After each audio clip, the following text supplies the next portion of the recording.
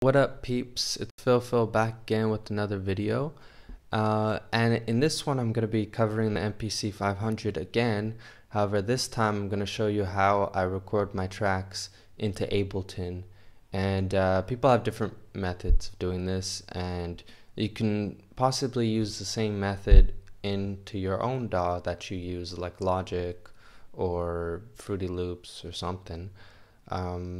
And yeah, it's super simple, so let me just show you. So I have the MPC 500 here, and before recording into Ableton, since we're going to be using a MIDI cable in this example, you can see one right over here,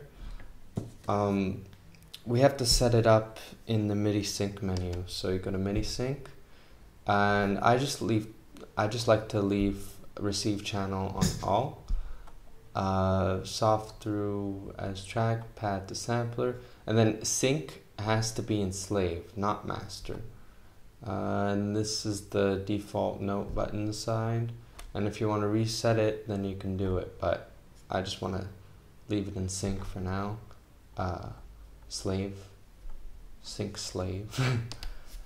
And yeah. So I'm just going to show you what I have right now.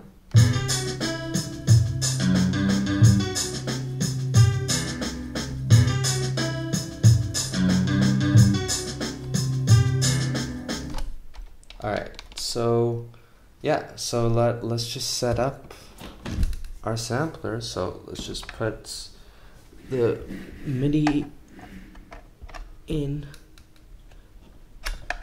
to the MPC from the MIDI out of my audio interface to USB MIDI device, which is the Focusrite 2i4.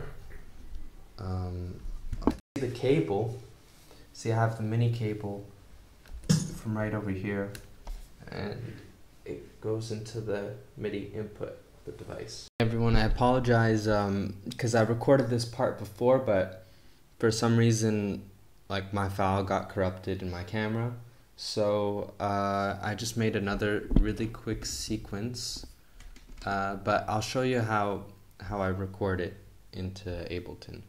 So I have a new project loaded up. I'm going to delete the MIDI tracks for now, and now if you go to preferences, you want your audio input device and output device to be connected.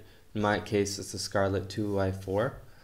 Now if you go to link MIDI, you see the input track is on, output on, and sync on. Alright, so now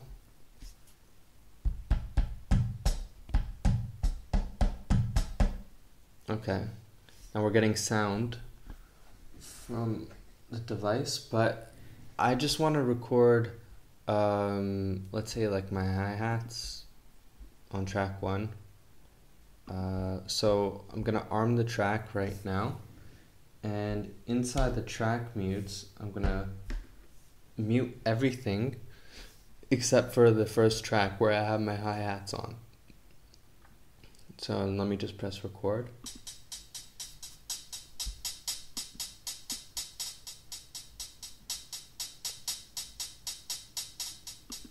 Now I like to record a little bit more than 4 bars, so then I can just drag it and it'll be perfectly on the 4 bars. But in this case I just made a 2-bar loop, but you can see how I record it in. So let me just do that for a second track. I'm just going to record the kicks. So I mute everything else except for the kicks.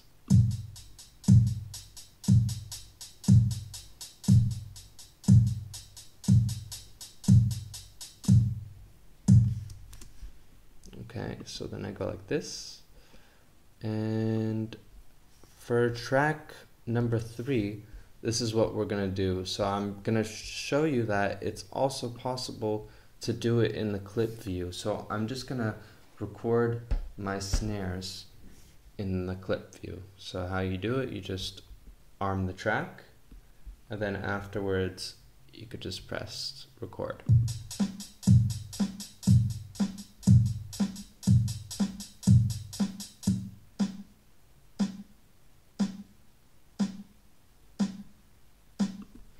Okay.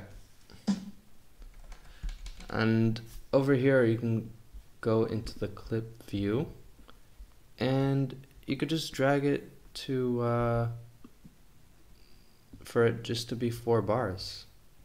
See? So now it's perfectly on the 4 bars. And yeah, that's how you track out your beats from the MPC 500 into Ableton.